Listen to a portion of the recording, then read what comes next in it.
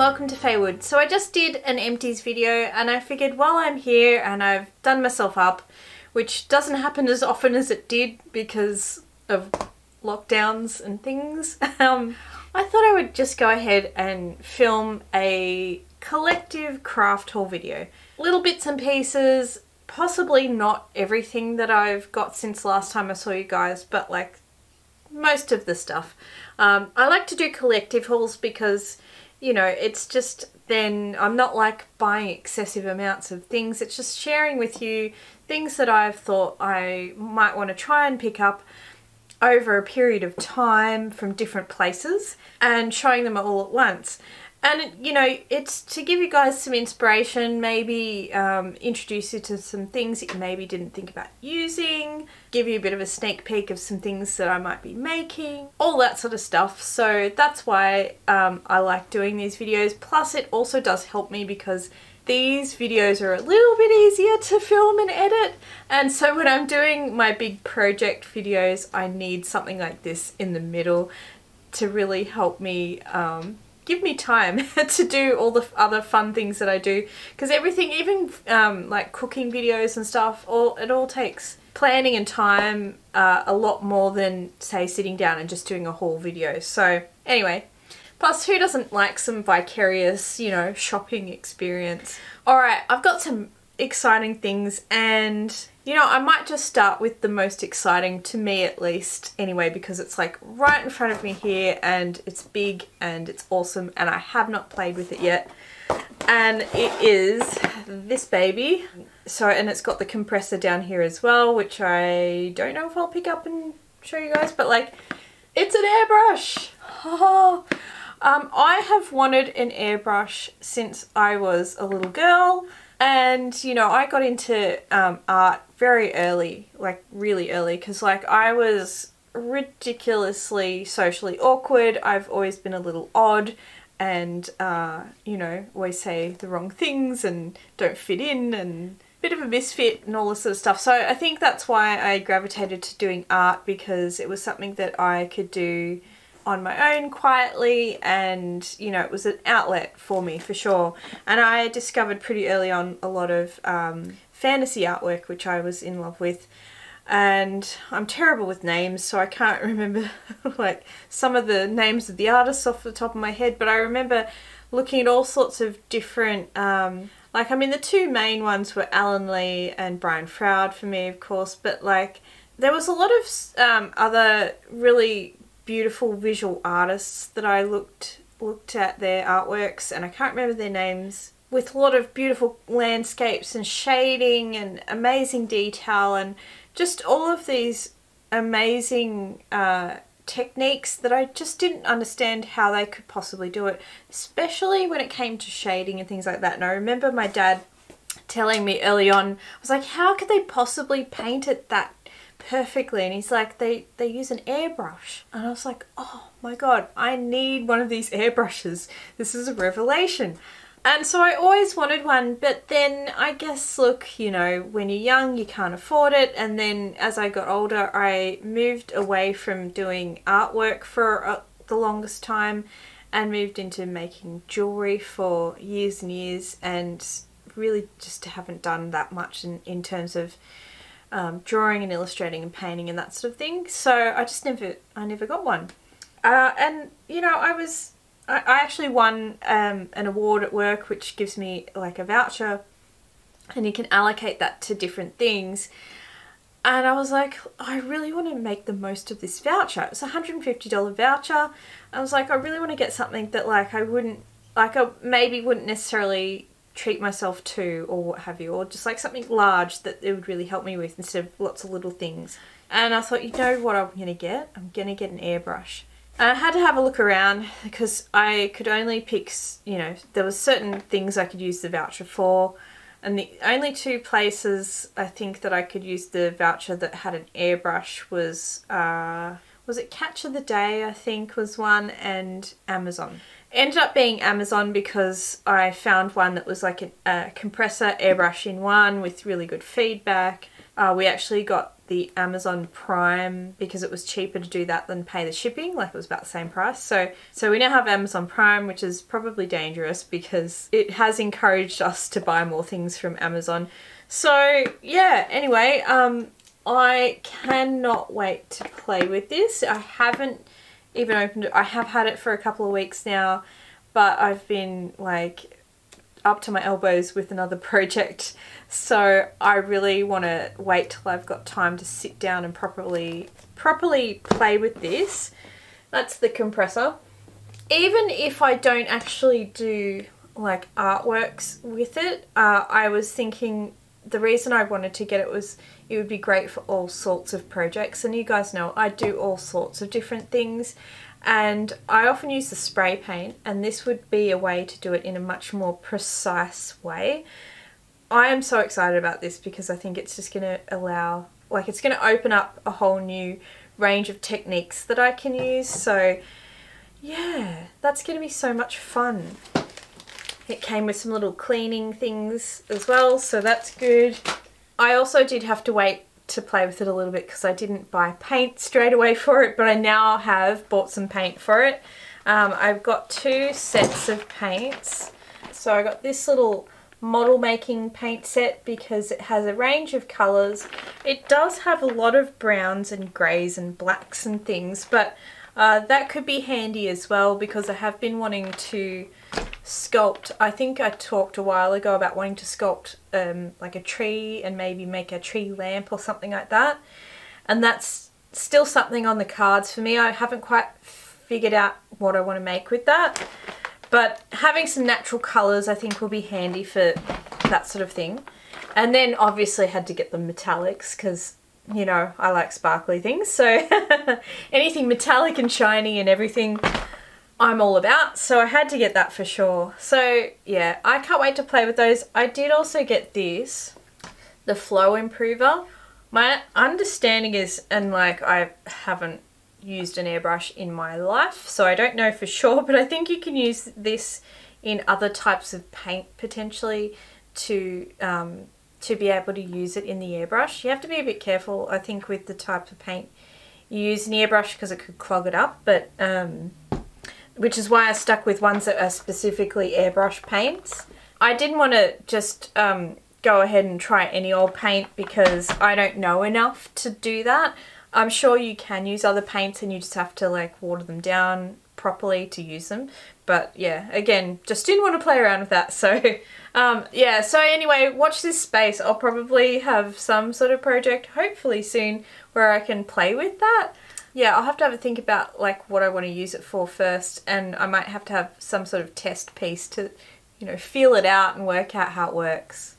Speaking of sculptures and all of that, I'm always looking for tools to use to help me sculpt, and I wanted to get these for a while because I used to use tools kind of like this, although I think the ones I used back when, because I did sculpture as a major when I was doing fine arts, and this is like a thick flat kind of wire they've used on this, which I probably don't prefer. I actually liked the ones that we used to use, which were just literally a round piece of wire that was pulled across, and then there'd be another bit of wire that would wrap around the wood. But I mean, look, these will be fine. They're great for any kind of clay work. I used to use it for ceramics specifically because that's what we would use, but I thought, you know, it might be really good for other things like Apoxie Sculpt and polymer clays and stuff like that. Although I'm finding, like I said, I'm finding this flat shape a little bit awkward, so I may have to still look for ones that are just the wire and see if I prefer that. But we'll play around with these more and see how they go. And then I got these little silicone ended tools, and I want to say, was I watching Ace of Clay? Maybe Ace of Clay? And I am subscribed to another clay artist, Zan Von Zed. How do you say his name? Alright, I did have it right. Zan Von Zed. Excellent artist. I'm subscribed to them and watch all the different sculptures and everything and get a lot of inspiration. It doesn't really go into specifics about like what to use, I don't think, but it's really interesting just to watch the things being created. Anyway, and I think it was Ace of Clay though that I watched and saw them linked to these specific tools, and these have the silicone end on it, and I had just bought some on eBay again. eBay can be hit and miss, and I haven't had the best of luck with silicone anything like eBay wise. So see that little tiny silicone end on it there? And apparently because silicone doesn't stick, like it's sort of non-stick when it comes to Apoxie Sculpt and stuff like that, they're very good for sculpting, that sort of thing. I've had issues with the silicone part coming out of the ones that I've bought in the past. They've been really cheap and crappy, whereas these apparently were very good. And so I was like, you know what, I'm just going to give it a try because I just want a set of silicone tools that actually work. So they seem pretty good, and I like that they're smaller than some of the other silicone tools that I've seen. So I've only used them a little bit, so I can't really say, but none of them fell apart, so yay! We're already off to a good start. And on the sculpture front, I did get some more clay. I was recently, if you guys watch my videos, you know I was making all of those picture frame things where I was sculpting different goblins and some other things onto the frames. I had very little clay to work with, so you know, there was a little bit of like other things being used as well. I had like less than, like maybe 250 grams worth of clay I think I had, and I was like, oh geez, is that going to be enough for what I want? So in the middle of making it, I'm like, oh shit, let me order some more clay. It came afterwards, and I ended up having enough clay, so I didn't actually need it, but I need it anyway just to have some on hand because I'm always using clay for things like polymer clay. I got a Kato Polyclay. This one I have a love-hate relationship with. I love how strong it is. It is really, I think, the strongest of the polymer clays, at least the ones I've tried, the Kato. But it's really hard to condition, and yeah, really tough to get going because it's so firm. And I thought I would give this original Super Sculpty a go. I think it's the original one. I've been getting the newer Super Sculpty. Oh, what one is? They have like the firm, medium, and so forth. And those ones have been fine, but I think Zan Von Zed actually was using this or one of these more original ones. And it seemed to be like a really good clay to work with. Like it looked like it was warming up very nicely and able to be sculpted into fine details and stuff. I mean, look, he's probably making it look really good because he's so good. But I was like, yeah, let me try that one though, because there must be something to that. And I just want to sort of play around with different clay types to see what I like. So I'll give that a go. I mean, I can feel it's certainly softer than the Kato, which is not surprising because Kato, again, is just the hardest clay to get warmed up. Like, you are going to have to put some time in when it comes to warming this up before you get started. So yeah, but like the nice thing too of this, like I said, if you need a bit more strength in something, then Kato is good for that. And when I bought that clay, I actually bought this as well. Like, honestly, like it was such a just curiosity factor, which happens a lot for me, to be honest. I got this concrete pigment. I'm not even really sure what this is used for, I'll be honest. Like, I don't know if it's meant to be a texture. It sort of looks like a texture. I can't remember what it was that drew me in, but I think I assumed that it was a texture, and it would be nice if it was. Like, I'd love to do some actual texture mediums. That might be something I might have to think about using too, especially if I do some more of like do some sculptures where I'm trying to sculpt something natural. I think texture mediums are a great thing, or even just stuff out of nature is honestly great. Like, you've seen me use like bark in things. I love doing that.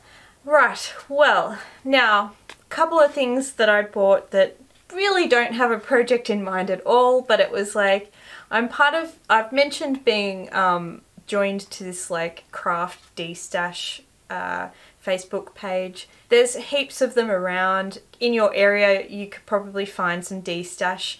I recommend picking one that's like close to your area because shipping and stuff, but this is one for like Victoria, and it's Victoria. It's at least in Australia, so. And I don't always want what's there because there's all different types of craft things there, like stuff that I don't do, you know, a lot of stamping stuff, which I do a little bit, but not a lot. I don't do paper crafts and stuff like that usually. So it's usually not an enticement, thank goodness, because otherwise my bank account would be crying, which it probably already is. But I did see someone was like posting really cheap ribbons. So I think these are like 20 meters or something. I don't know. It's a lot of, it was quite a substantial length of ribbon. 90 cents a pop for the ribbon, and it's about 1 centimeter wide. And just a whole rainbow of colours. And I love having ribbon on hand. They're great for costumes. I have also wanted to learn how to make like ribbon flowers, like you can do embroidery ribbon flowers. And I've had this book in my Amazon, you know how you can add things to your cart or whatever and then like save it for later. There's this book from an artist there where they've done all these like it teaches you how to do ribbon craft. And I really want to get it. And I just haven't pulled the trigger on it yet because I think mostly I'm like, when am I having time to do that? Like I need to like dedicate some time. I need to have that be a project I'm ready to do, I guess. But now that I have all these ribbons, maybe I will. And from the same seller, I think she got me with all the rainbows. Just a bunch of like polyester threads for the sewing machine. They're just handy to have, again, for costume stuff. I do have some like Gooderman and, well, and some like really cheap, nasty cotton thread that's half tangled. And it was the really cheap, nasty stuff that I was thinking, that's the main one I have that's in a range of colours. And so if I needed something to make, I don't know, either a costume or a little accessory or some other thing that where I needed to sew something together, I rely on that, and it's super old cotton and there's not much of each colour. And this was, again, it was super cheap. It was like, was it 10 bucks? I don't know. I think they were like $1 each. I don't know. It was cheap. Quite a few there. Oh, on the clay front, I don't think I've shared this with you. Apoxie Sculpt, the big mama. So I did mention that I got it in the empties video I just did, but I think have I mentioned it before that I bought this much Apoxie Sculpt? Again, Amazon. I have mostly seen this available on Amazon for the best price, so that's kind of why I got it. Yeah, I have found this to be such a great clay, and I've been getting into using clays for things, for projects lately, so and having one that's as strong as epoxy, it's so good because you don't have to fire it and it dries really super hard. Obviously it has limitations, you know, you've got a set working time, so you really don't want to mix too much up, you know, at the one time, which I have done numerous times. I've managed to use it, but like, because it's not cheap, so you don't want to waste it, you want to make sure you use all of it, but like I have bitten off more than I can chew and been stuck sculpting for much longer than I wanted to be because I've just mixed too much clay up at once, and then I'm like, I must use it. So just small bits, because you can add on to it at any time. You don't have to like do it all in one go. So and I heard one tip I did hear from someone was just to have a backup project on the go or some other thing that you can use it for, so that if you do make too much, you can quickly, you know, make some other things that you'll use later. So I think that's a good idea, like have a think about like if you end up making too much, what else can you use that clay on, and then just use it in that time frame, because you get about two and a half hours maybe working time with it. I do have a project in mind for it, and I don't know yet whether it's going to come this year or next year, because this year is quickly leaving us. Thank fuck for that, because 2020. Anyway, bloody hell. This year, hey? Well, my camera decided to cut me off randomly there. Anyway, I was saying that, yeah, I have bought a couple of other things from Amazon craft-wise, and one of those being this UV resin. So I wanted to get some resin that I could use, like UV resin that I could use, and get some molds and things like that. So I've got a little UV lamp now, so that's key. Don't get UV resin unless you have a UV lamp. Otherwise it's just going to sit there and never dry. Because unlike epoxy resin dries on its own, whereas UV needs the UV light. I mean, look, over time it might get the UV rays naturally, but it's going to take a really long time to set up, so you definitely want to get yourself a little light. So anyway, I have that. I feel like there was a nozzle on the end of this, and I'll have to check that I still have that, because hopefully I do, because that would make this easier to pour. It had good feedback. I just wanted a small amount to test out, and then I got a whole big pack of little molds, and let me open some and show you. So I don't know if you're going to be able to see these, but they're different size crystals, so they look like little crystal shards, crystal points and things, and I think there's like 30 or so of them. There's quite a few different shapes. It has some findings in there as well, which I don't know if I'll use those, but I think the idea is you could make some of these crystals and, you know, wear them as a necklace and stuff, and yeah, maybe I will, but I just like the idea of having different shaped crystals and things that I could use in projects, so that's why I got those.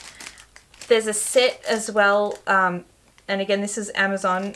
There was a set of flowers that I was like, ooh, little flowers would be really cute, especially in jewellery. So very tempted by that one as well. And yeah, I might start branching out and trying some more mould making. It's something I've wanted to do for the longest time, and I've never delved into that sort of thing. So, you know, why not? And the other thing I got was these little paintbrushes. So they looked like really good, easy to hold paintbrushes, which is good. It's got a nice kind of thick part here for your fingers, and they're really nice fine detailed brushes, and I always love having, you know, lots of nice thin brushes.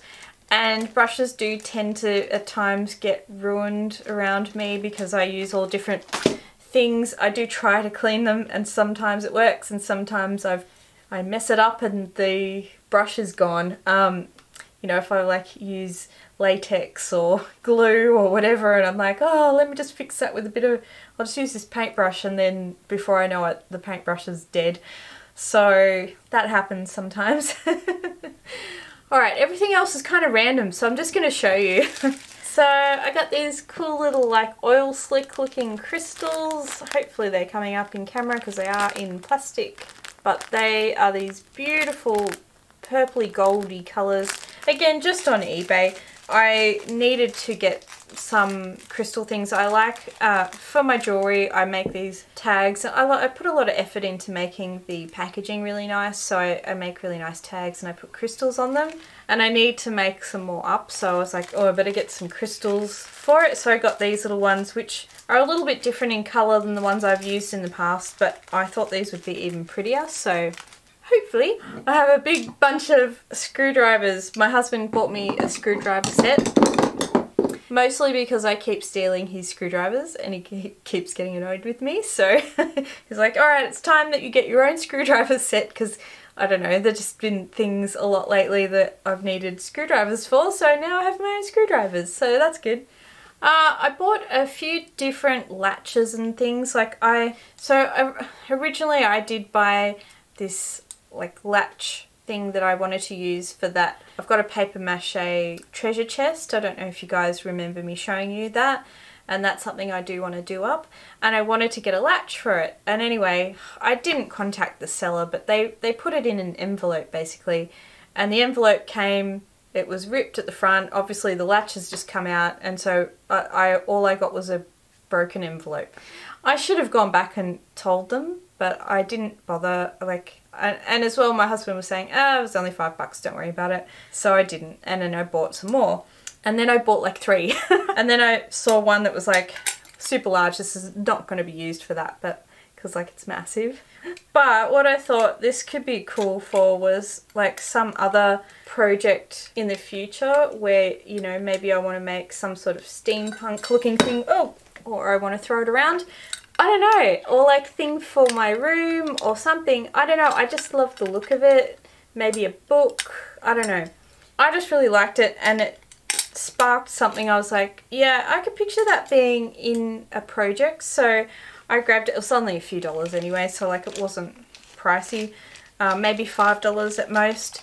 Again, eBay. I buy so many different things on eBay. A couple other sizes. I won't take these out because I don't want to lose the bits and pieces, but hopefully one of them will fit the treasure chest. I will be doing that as a project eventually, and probably for a video.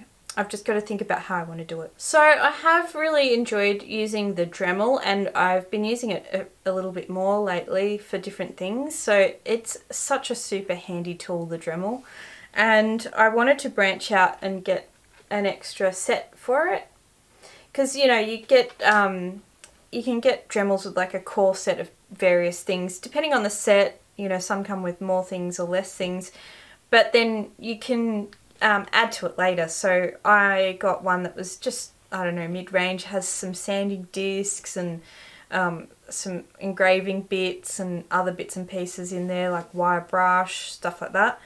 But I wanted this one because this is specifically engraving, and for doing like clay sculptures and stuff like that, this can be really handy. Like Apoxie Sculpt as well, you can sand, and you could use a Dremel on as well if you wanted to. So like, you know, if you sculpted it and you needed to make some adjustments afterwards, you can. And so I was like, yeah, this will be good. I haven't used this yet, and I think it was about like 25 bucks from Bunnings.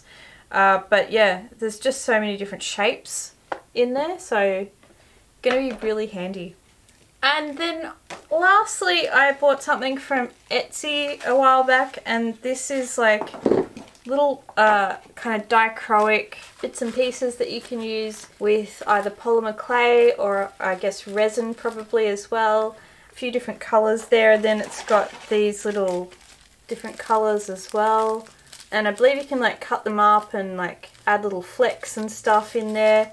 It has instructions, thank goodness, because I've not done it before. So it's again one of those things where I was like, well, I'm playing with a lot of resins, and I've got I'm wanting to like branch out with different things with clays and things, and this has been something I'd love to try as well, and just that ability as well to make something for my own jewellery. So if I wanted a certain stone or something like that, like a certain cabochon, I could make it instead of having to find it.